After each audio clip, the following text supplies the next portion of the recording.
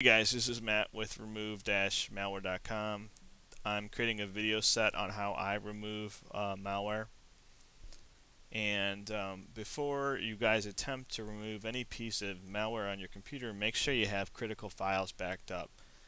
Because what can happen is some critical system files can be infected, and you can remove those files, making your PC unbootable. There's always a chance for that. So whenever I work on any customer PC, I always make sure I have a backup of that PC in the form of an image file first. So I just had to say that. Um, as proof to this infection on this machine, here's the computer we'll be working on. You can see the multiple fake pop-ups, lots of fake system alerts down here. Can't even use Internet Explorer. All I do is get redirected.